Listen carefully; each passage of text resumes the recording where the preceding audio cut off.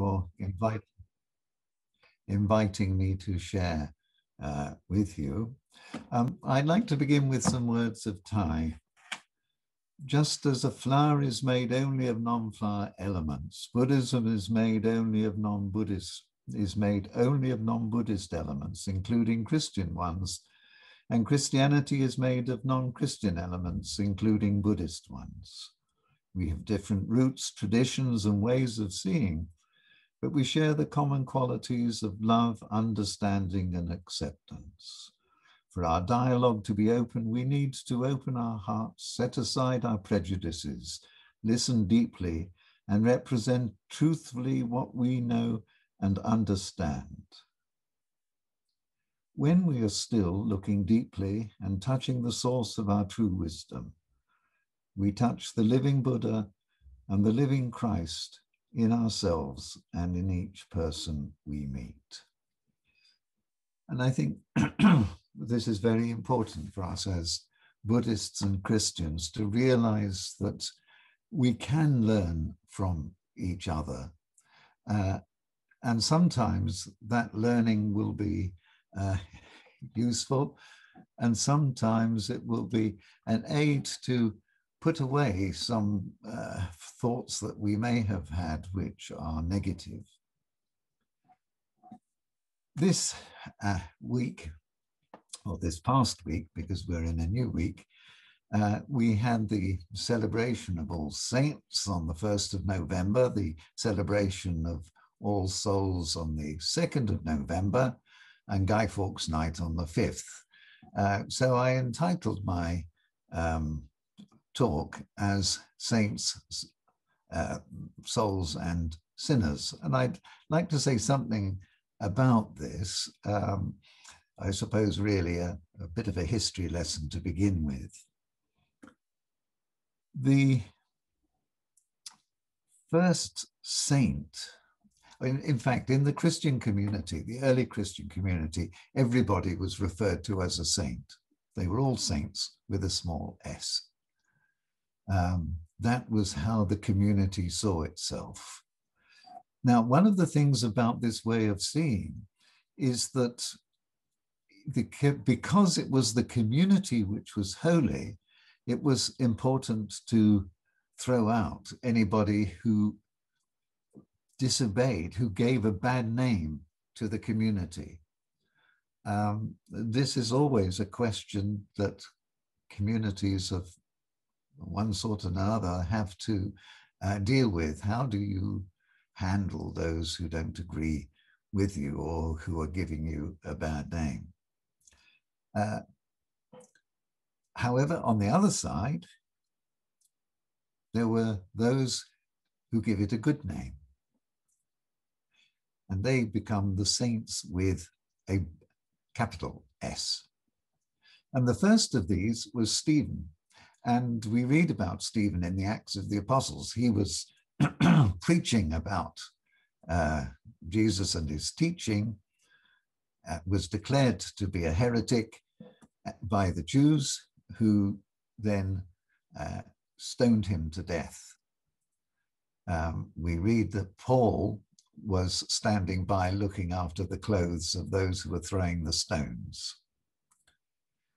So Stephen was the first martyr, the first person who died supporting the belief in Jesus as being the Messiah, the new one who had come.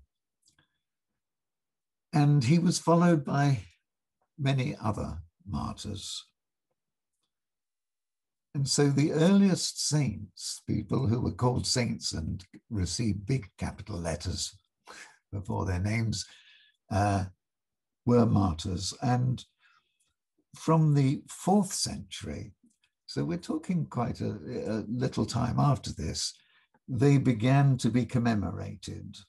But it wasn't until the 8th century and Pope Gregory III that November the 1st was dedicated to remembering the saints. Thay at one point says he doesn't know how saints were decided on. And of course, what we know now is that saints are decided on by a committee of the Roman Catholic Church, and that they have to show that they can, that they had performed miracles as well as led good lives. It's one of the problems they had with Mother Teresa, is they couldn't actually identify any particular miracles that she had performed. But one has to say that this identifying of saints in this way is only done by the Roman Catholic Church. In the Eastern Orthodox Church, local communities decide who are saints, and they put forward for their own purposes somebody who has lived a good life among them, and the requirements aren't quite as strict. Now, we find that we need somehow to mark the people who really have led good lives, who have acted as an inspiration for us. And this happens in all traditions. Thay said, I became a monk at the age of 16 in the tradition of Zen, but we also practice Pure Land Buddhism in our temple. It teaches people that if they practice well now, they will be reborn in the Western paradise of the Buddha Amida, the land of wondrous joy, and the Buddha Aksopahya, or the heaven of gratitude, or the Buddha Maitreya. Within all of our religions, there is this idea that there may be some sort of heaven, but also that there are people whom we wish to commemorate. Perhaps in Buddhism, it is arhats, those who've overcome all afflictions, the stream enterers, those who've entered the stream that will surely lead them to enlightenment. In Christianity, Thay says, some people have been declared saints or holy persons. Perhaps they're similar to arhats and stream enterers, but I must confess I don't understand how it is decided who is a saint. But we all make our own list of people who have influenced us and who have led lives that we would hope to emulate. Well, the Halloween, October the 31st, marks the Vigil of All Saints, and we have practices which originated from Celtic festival, when people lit bonfires and wore costumes to ward off ghosts. And it's also commemorates the day on which Martin Luther nailed his 95 theses to the door of the cathedral in Wittenberg. And the day, therefore, has two dimensions to it. And this is leading us on to almost the next part. The next part is All Souls. And All Souls doesn't develop really until the church is about 1200 years old. The problem people faced was that they needed an opportunity for those who had not lived such good lives to get into this heaven that they believed in.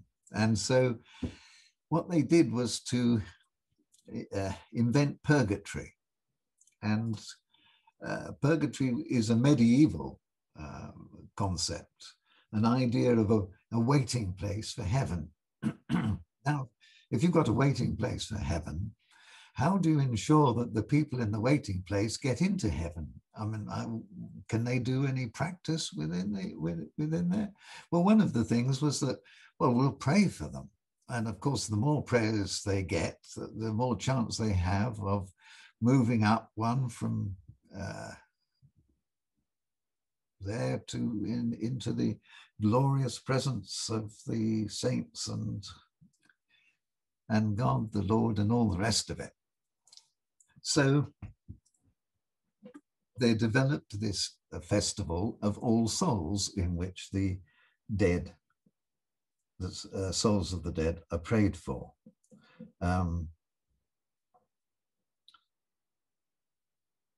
England and Ireland, during All Souls Day celebrations, poor people could visit houses, and the wealthier families would give them pastries, which they called soul cakes, in exchange for a promise to pray for the souls of the people in the house.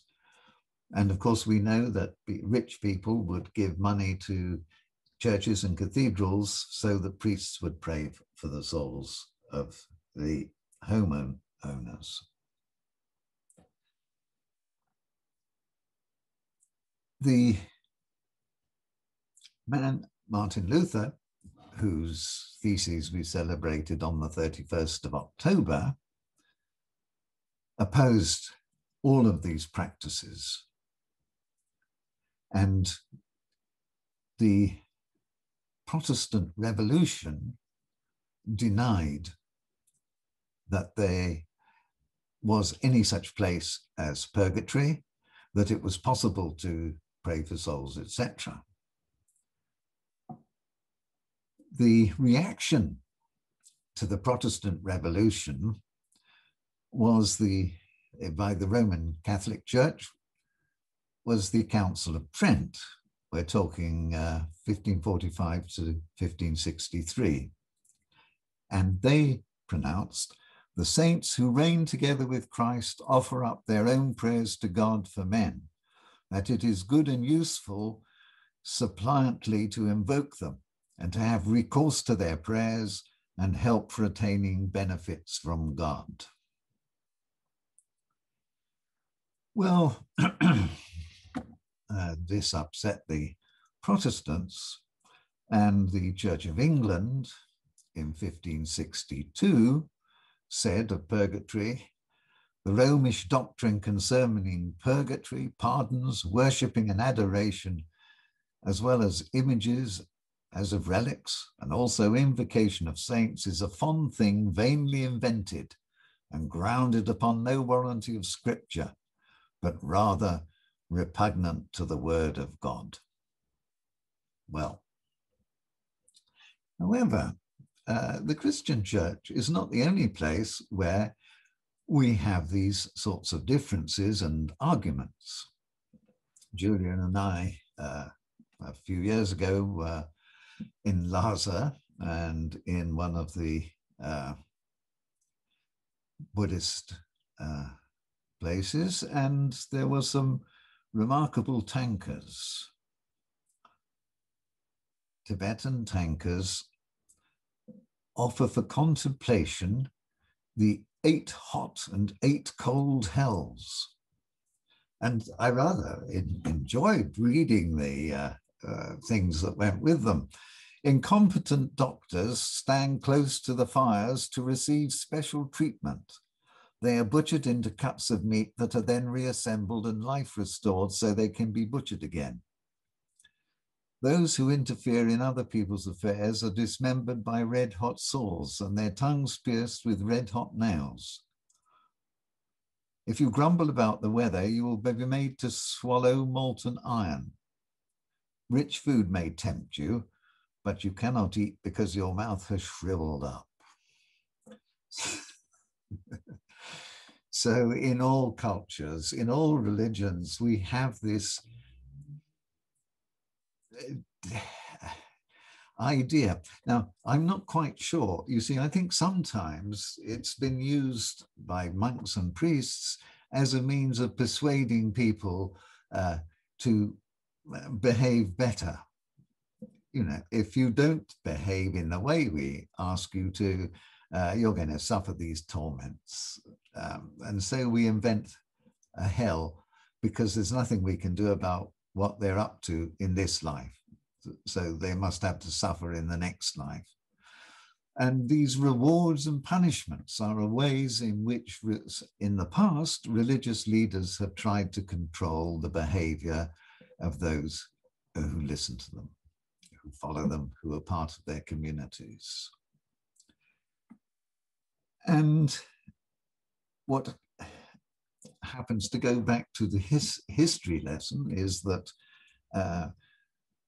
this denial of all these things by the Church of England results in Catholics in this country being persecuted.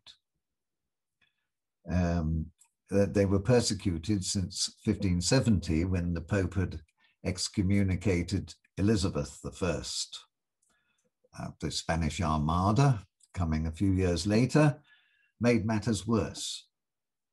And to the Tudor state, all Catholics were potential traitors. They were forbidden to hear Mass, forced to attend Anglican services, and if they didn't, then they had steep fines. It was rumored that James was more warmly disposed to Catholics. That was James VI of Scotland, who becomes James I of England. And he was married to a Catholic, Queen Anne of Denmark. And he made sympathetic noises before his coronation. And he stopped the fines. When he was started his reign, he stopped the fines on Catholics and even appointed important Catholics to posts. And this relaxation led to an increase in the number of visible Catholics. However, the increasing strength of the Catholics worried James, and he therefore started to pull back a bit. And the Catholic case was not helped by the fact that there were a couple of plots in 1603 against the crown. In 1604, he then went back on his word, and he said, I want Catholics to have the same punishments as they had had before. As a result of this, we get the Gunpowder Plot of 1605, and as we all know that story and the celebration of it, and the fact that even on the day when the plot was discovered, bonfires were lit to celebrate the fact that these people had been found. And as a result of that, new laws were passed preventing Catholics from practicing law, serving as officers in the army, voting in elections, and all the rest of it. And this went on until the early years of the 19th century. So what we have within the Christian church or the Christian societies is this idea that everybody should follow the same belief set of beliefs as the government. And this is not unusual. It's not particular to Christianity. It happens within Buddhist countries, it happens within Hindu countries, it happens within Muslim countries. And this is one of the things that we have to address, this idea that everybody ought to be thinking in a similar way, especially about religious issues. The similar way that we ought to be thinking is not about religious issues, but is about the whole business of our climate and the world in which we live. I don't know how we can move forward unless we, as Buddhists, Christians, Hindus, and Muslims, are able to agree on the future of our planet. The meeting that is going on at present in Glasgow is not going to solve the issue. I think Greta Thunberg is right that actually it's going to be solved by the people on the streets, not the people in the meetings. The people in the meetings have a very short-term view because they're politicians, because they have to be elected, because those who are electing them are going to be disturbed by the restrictions on their consumption that are going to have to be made if we are to save this planet. On the other hand, the people in the streets, the ones who have been protesting, are much more realistic. They don't have anything much to lose by a change in circumstances. And perhaps they can be persuaded by the spiritual example of Christians and Buddhists who agree that we should simplify our living, that we should live simple lives in a beautiful land. And so the spiritual task that accompanies the COP meeting is one that needs to be broadcast and lived. In the 70s, Schumacher wrote a book which became very popular, Small is Beautiful. And one of the chapters in that book was entitled Buddhist Economics.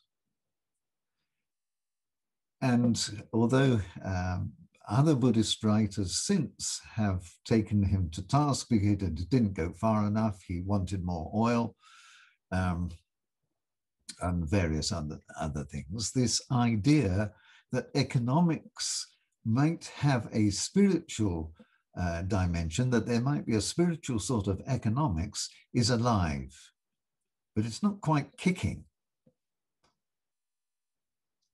What is spiritual economics?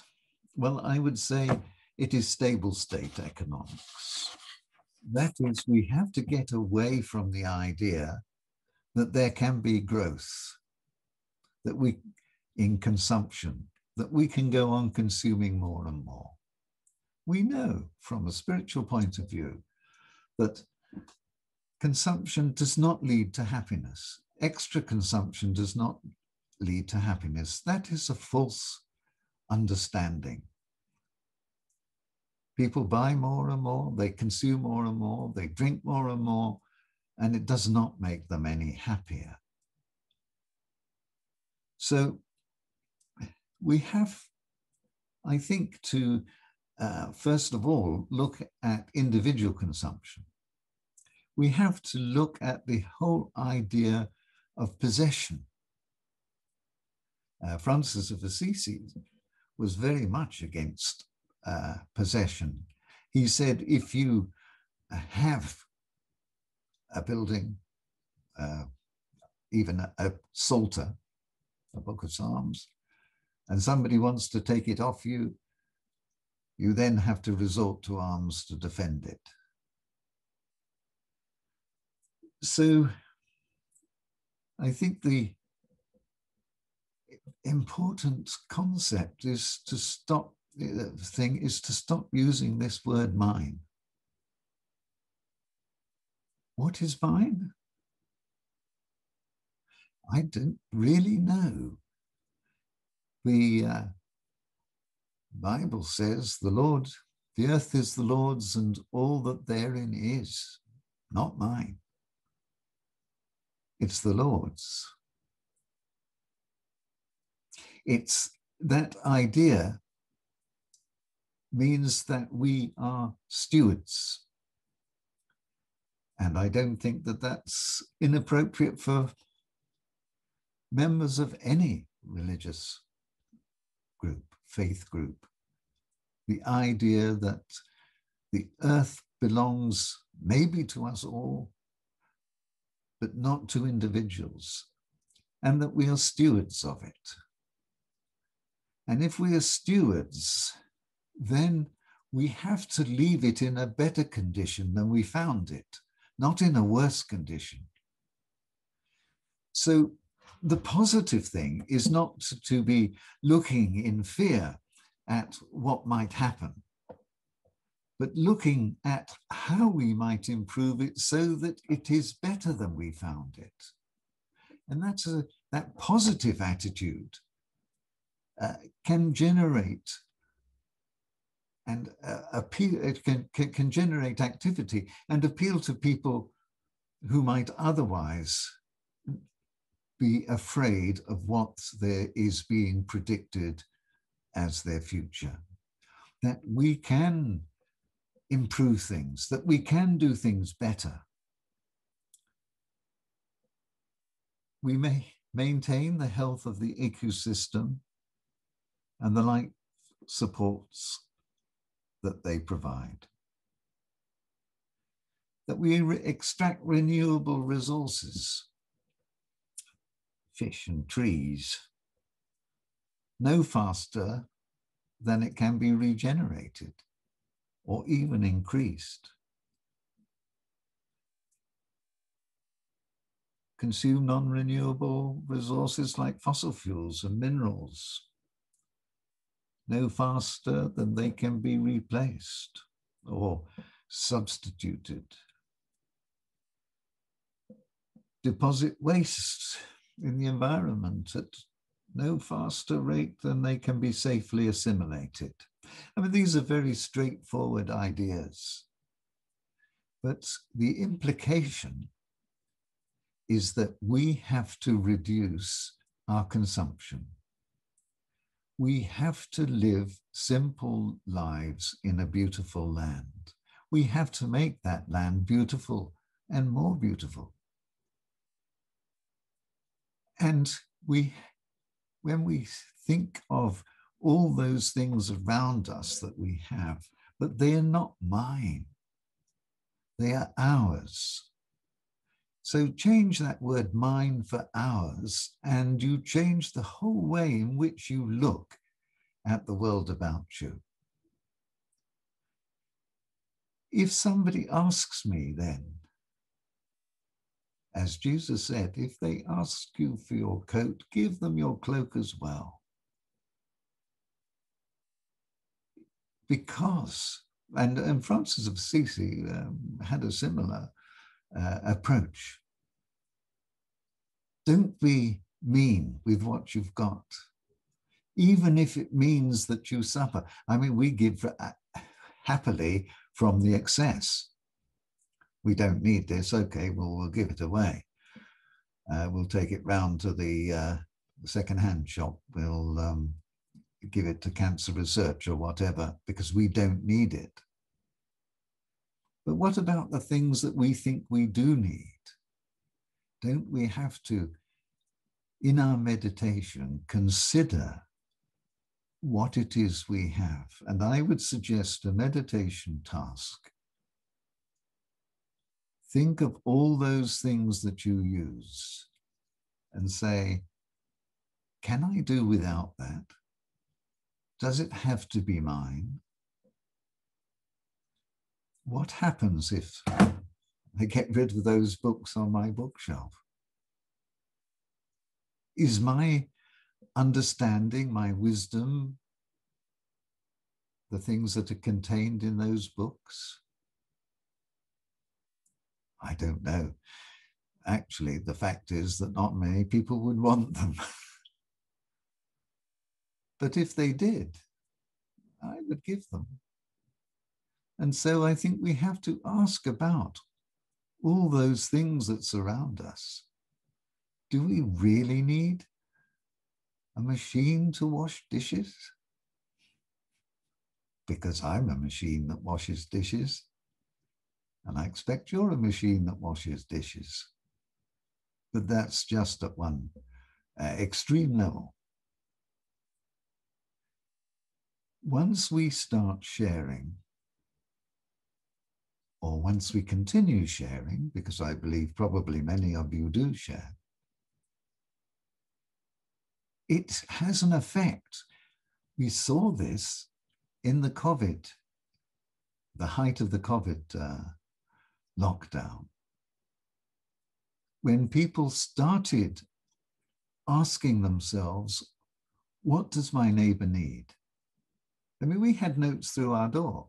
What do you need? If you need anything, please ask. If you need anything, please ask. But of course, it lasted for a short time. And it's perhaps disappeared, but we in our lives can revive it. We ourselves can still live in that lockdown time when we really worry about how other people are managing, whether it's our family or our immediate neighbors. There's always something we can do to help them improve their lives and live more happily. And that is the challenge for today. How do we help each other to live with less so that the world in which we live can not only survive, but prosper? Thank you.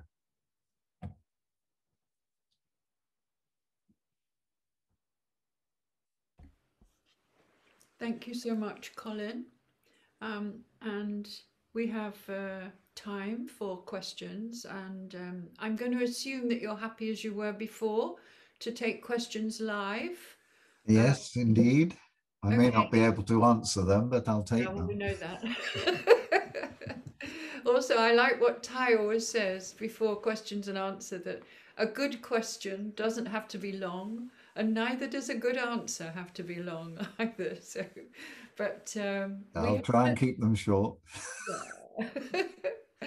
And then I think we go to 11 for that, and then we'll have a short break, and then people who would like to stay for Dharma, for sharing, will be put into smaller rooms to do that. Mm-hmm. So I invite anybody who would like to ask Colin a question, and all you need to do is wave or put one of those yellow hands up if you prefer that way. And Kesley and I and Anna will keep an eye on the 2 or 3 screens that we might need to look at. So your questions are welcome.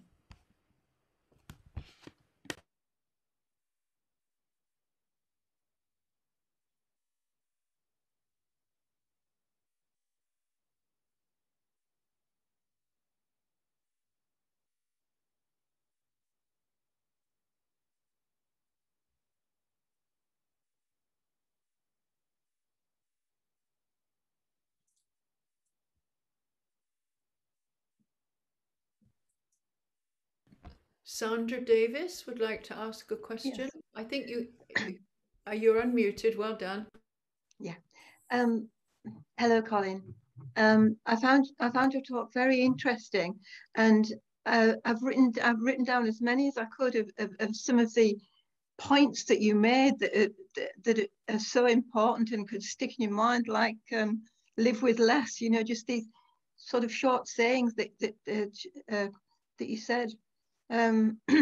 Change mind for hours. You know, it was so yeah, so thought-provoking. I don't actually have a question, Colin, but I really enjoyed your talk. Thank you. Thank you, Sandra. Thank you, Sandra.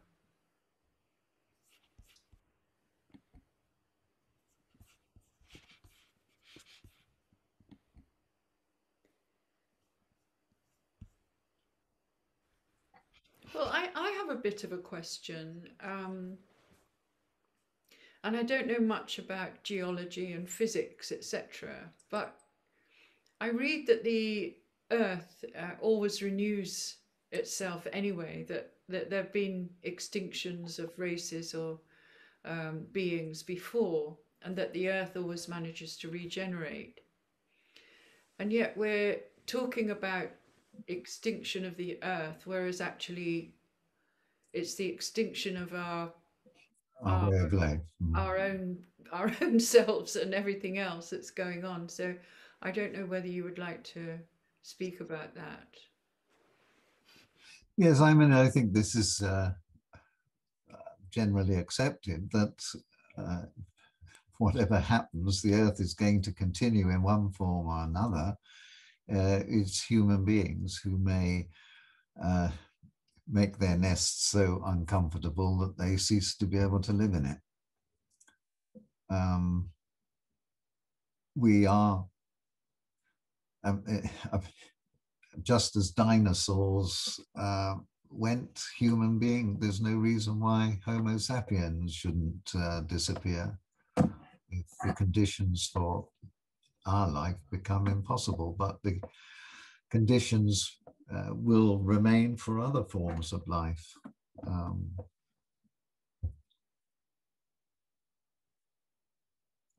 I suppose one of the interesting things is how we think of in terms of the distant future.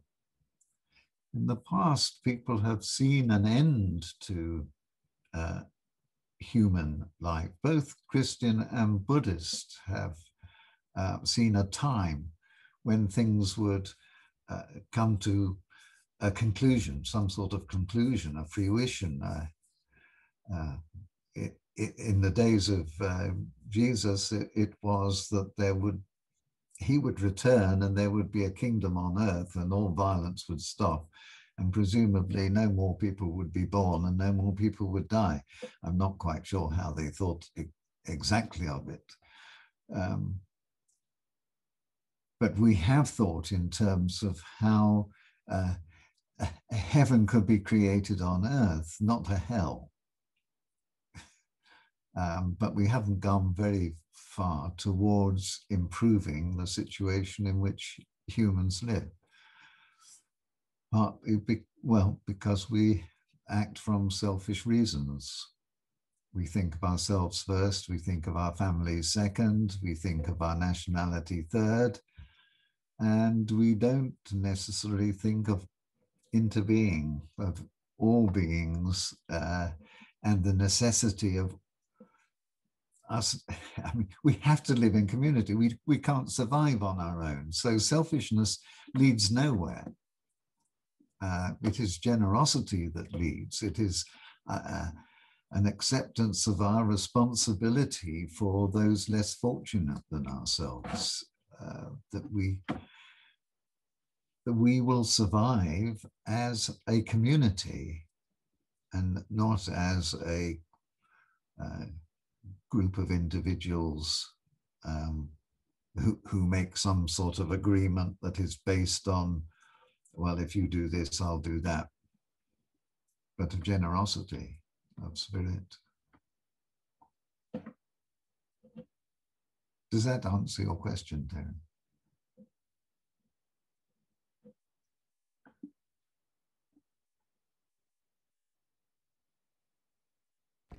Hello, Joe. Please unmute yourself and ask your question. Thank you very much. Yes, thank you so much for a really, really beautiful and also just very interesting talk. I think I wanted to ask a question, just to ask what you can convey from your experience over what I gather will be decades as a spiritual guide and leader. You know, you talked a lot about quite ancient wisdom that is, in the best way, nothing new, something that has been preached for millennia, and about how it remains very relevant today. But it's one of those things where I always find myself oscillating between hope and despair. And I guess I'm wondering, from your experience of doing your work and practice over a fair amount of time, can you share any advice as to what you see works in a sense? I know that may seem very abstract, but I guess I'm wondering, what practices, both personal and social, really help to establish change and progress in the direction we'd all like to see, and anything we might be mindful of avoiding. Yes, I'm not sure.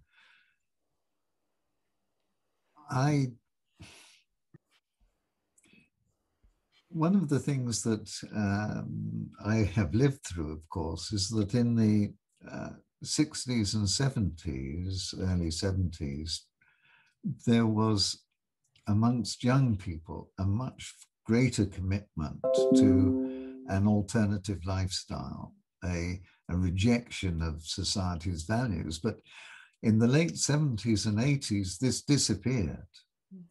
And I think this may be cyclical.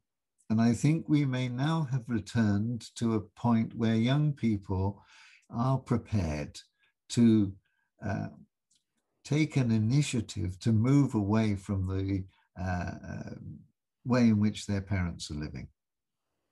And I think this is a hopeful sign. I think all these youngsters who are gathering or have been gathering in Glasgow to tell the politicians and industrialists and all the others who are gathered there that they want things to happen differently and faster, and that it's their future that they're looking at. Now, the question will be, when they get to the stage in which they have the means and the power to make a difference, whether they will take that up positively. Because one of the lessons that seems to happen is seems to be true is that people become more conservative as they grow older. And when you have a family, if you haven't got children, you don't worry about your family. Once you've got a family, then that becomes a focus. Once you've got a family, you've got a house to live in, and that becomes a focus. And so gradually, as you go through life, you accumulate more and you become less interested in change. So my feeling is that always the hope is in the in youngsters, and that we who are the older ones, I don't see very many young people on the screen at the moment, we who are the older ones have to make sure that the youngsters have the tools, have the support to carry out their ideas, to realize their vision. And so my hope is always that the youngsters will teach us. They will show us that what's possible. Does that help, Joe? It does. Thank you. And actually, you brought to my mind, I was doing some teaching at a university a few days ago, and was very struck by some of the principles and ideals being espoused by the students, which I felt were a sign of hope, but also something perhaps that could benefit from cultivation from older generations, which I sadly have to put myself into nowadays as well. So maybe there's something about dialogue across generations. Thank you. That's really helpful. Thank you.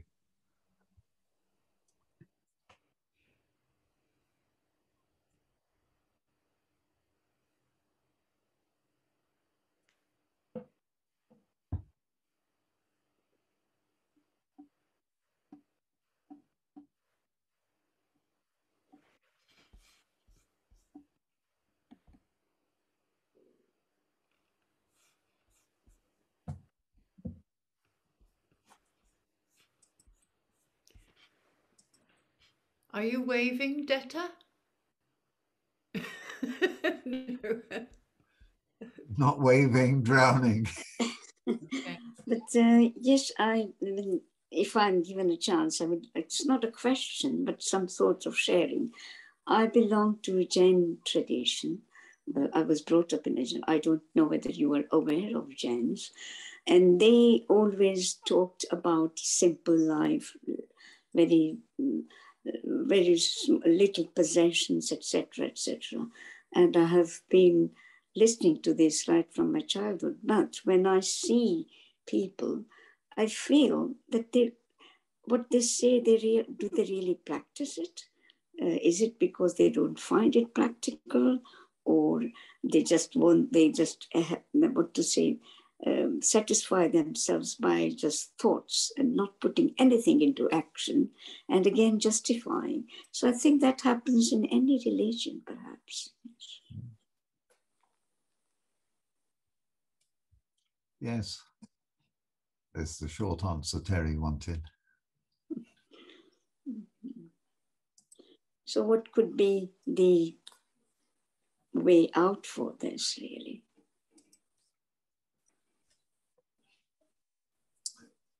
I think the only way out is example. Because example is a challenge. We don't have to challenge verbally, as it were, by asking people, why are you doing this? But just by getting on with doing it in a different way and hoping that the way we do things will hoping that other people will realize that there is a better way, and that we don't need, that we can still be happy, we can still contribute, we can still live good lives with less. True. Yes, I agree. Thank you.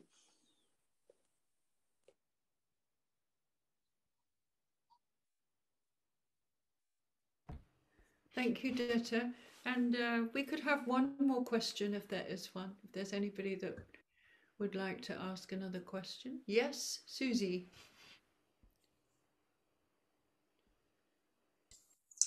Yeah, it's really helpful talk, Colin. Thank you so much, and I agree with everything that you've said, and find it very inspiring, particularly your answer to the question about young people and how we need to have dialogue with them. But what I can take on board my own need to change and live a more simple life, but that's hard enough. But I'm aware that there are people who don't hear this message, people who are really resistant, and I'm aware that as things get tougher, those people are going to get really cross and angry.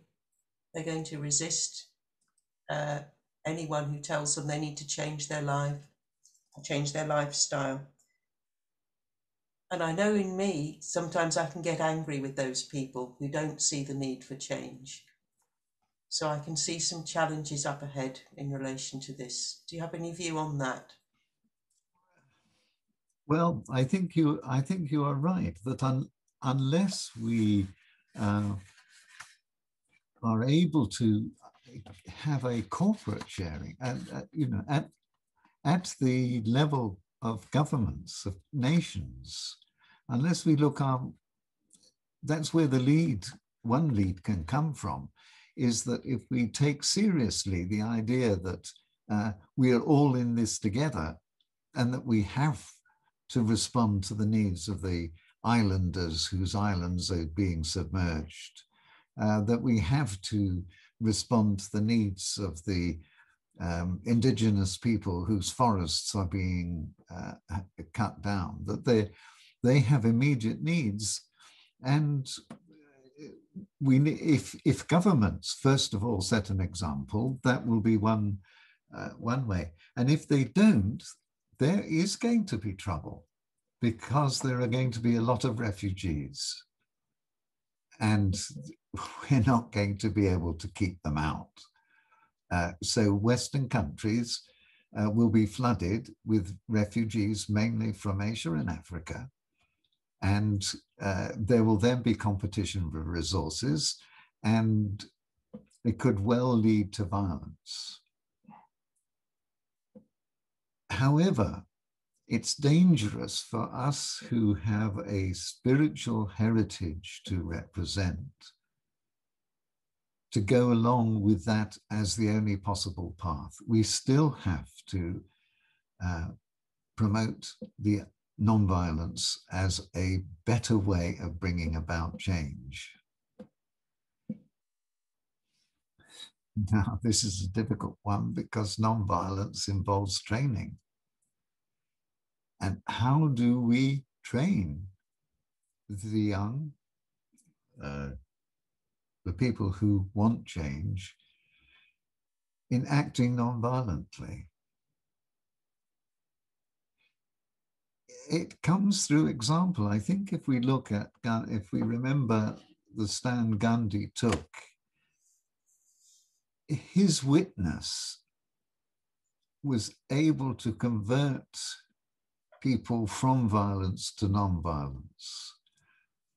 So although it's difficult, we have to stand strong in the way in which we respond to these crises and not go along with the crowd who inevitably seek negative ways. Just as we are still putting people into prison who ought not to go to prison. I mean, we still act in very negative ways in our society. And unfortunately, it's our responsibility, even though we are a minority, to speak out and act against this wherever we can. And to find within ourselves the reassurance, the energy to live this alternate life. And so we get back to meditation. We get back to looking within ourselves to understand these negative feelings which we have about the way other people are behaving or whatever, and dealing with them. But this is the spiritual task. This is the task. How do I not react in this sort of way when so many other people are doing it? How do I respond without anger to people who are angry with me because I represent views that they don't agree with? That's the spiritual task. It's the task for Buddhists, it's the task for Christians, it's the task for all of those who have a faith. Colin, I think you're absolutely right. And I can almost hear Thay coming through your words, Thay's teachings coming through your words there. Thank you. That would be great.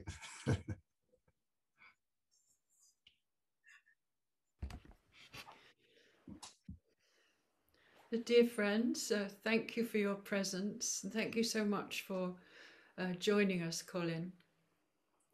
And especially your last comments about meeting violence with non-violence and training. The training interests me. And I also want to share with everybody, in case they don't know, that in fact Phap Jung and Phap Lin were, and another couple of monastics, I don't know who else, probably Sister True Dedication, were finally invited to become delegates at the COP26 conference. And they've been invited to lead a session on deep listening. And that seems to me the kind of key that governments, peoples, everybody needs to be developing more, is a desire and a capacity to listen to what others want, especially people who are resorting to violence, because it may be that they simply haven't been heard properly. So deep listening, I think, needs to be the next buzzword. We've got mindfulness now. The world and his wife are mindfulness teachers and practitioners, and now perhaps we need to encourage the practice of deep listening. So thank you, everybody. And I don't know whether Julia is there. She would at least like to say hello and goodbye. And if not, then No, it's 11. It's 11 o'clock. She's making the coffee. Okay.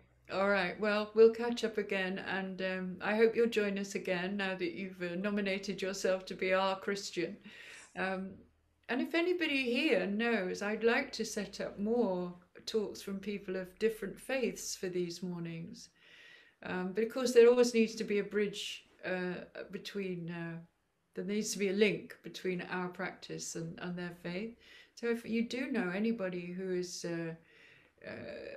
maybe been brought up or practices as in the Islam or others, I'm not very good about faiths anyway. I know about Jainism. If you know of anybody who has been brought up or teaches in a different faith who also appreciates Thay's practice, then please send an email, feedback@Plum Village, and that would be really helpful, because so far I haven't found a Muslim. I'd like to find a Muslim and perhaps a pagan as well. So we're going to, I'm going to invite the bell shortly, just once, to finish this session, and then we will have a break. If you're not going to stay for Dharma sharing, then please log off now, so that the people, dear Kesley and Anna, who are there still, we just can't see them. They will sort people into breakout rooms for a Dharma sharing exercise. But before we actually go, we'll come back into the main room after a break, and then I can give a few guidelines for Dharma sharing in case there are people here who haven't practiced that with us yet. So thank you for your presence and your patience. And Colin, please enjoy your coffee, and give Julia a big hug from me.